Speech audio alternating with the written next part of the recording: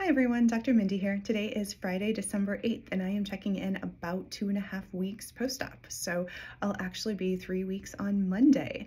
I don't think I've checked in at all this week, sorry about that, but I've been actually back to normal work and normal life. So it's been a little busy and I just haven't taken the time to do it. But I do want to share a little bit about what my last week has looked like today. It was either Tuesday or Wednesday, I can't recall for sure, when I mentioned to Paul in the morning that I felt like I'd really turned a corner. And what I meant by that, or what I mean by that is, I've been feeling great this whole time.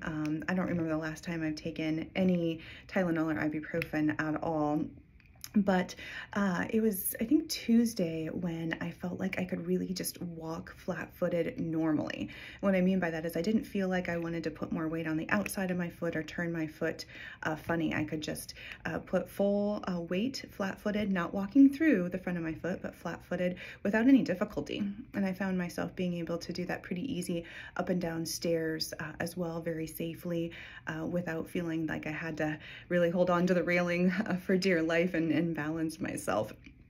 The other thing that I did is I got back in the gym on Wednesday. So we have a home gym and I had been using my surgery as an excuse to not do really anything physical, which is not good for any part of your recovery or life. So Wednesday morning, I got back down in the gym and I did a full upper body workout, and I did a full, well, full for me, I don't like to do a lot of core, which I should do a lot more, but full core workout on the floor as well. So bicycles, crunches, did some planks on my knees, some knee push-ups as well. And then for my upper body lifting, I just sat on the bench and did kettlebells and free weights and got a great workout in. So there's no excuse to really let your fitness goals slide during your recovery. Yes, I'm restricted. I'm not doing anything lower body, but again, can still do the upper body and core without any difficulty at all. And I felt much better too after getting back in that normal routine and a little sweat and exercise on.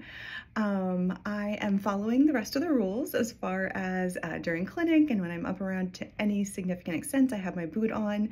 We went to our first holiday event last night, so I didn't get to put my cute cocktail dress on, but wore some cute pants and shirt and my boot to that. Otherwise, if I'm home around the house, I'm just walking flat-footed, barefoot. Sometimes in the office, if I just have an admin day, which I do today, Friday, I just have my post-op shoe on because I'm sitting on my butt pretty much the whole day. So when I have to go to the bathroom or get up for whatever reason, again, just it's very limited and I'm doing that flat-footed walking. That's nice because it just feels better to be able to move my ankle around versus having it held in a static position in the boot all day long. Really important, again, I just want to reiterate and stress the importance of an active recovery like I'm having. I think I'm proof positive that our protocol works because I'm having very little pain, very little swelling, a little bit of swelling still in the forefoot, but nothing to any extent. And I'm sitting a lot throughout the day without doing any elevating at all. So that's really my fault too, that I'm getting the swelling. My compression stocking is definitely helping with that and helping to maintain that to a certain extent. I've been still doing lots of range of motion of my ankle because it got a little irritated from walking in a funny position when I was barefoot holding the foot kind of sideways. So just working on getting my ankle and tendons all functioning well again.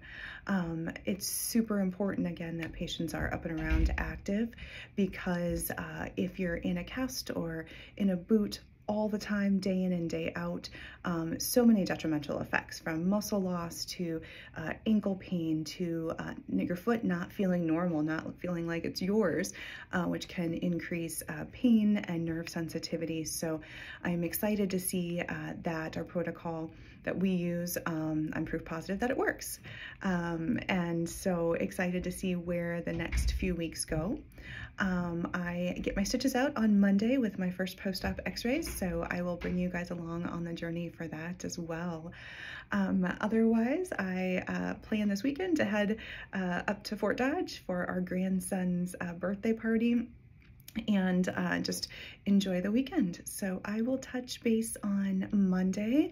Again, if you have any questions at all, please reach out via email, via messenger, whatever it may be, because we would love to answer any questions you have about an early active recovery and the benefits of that.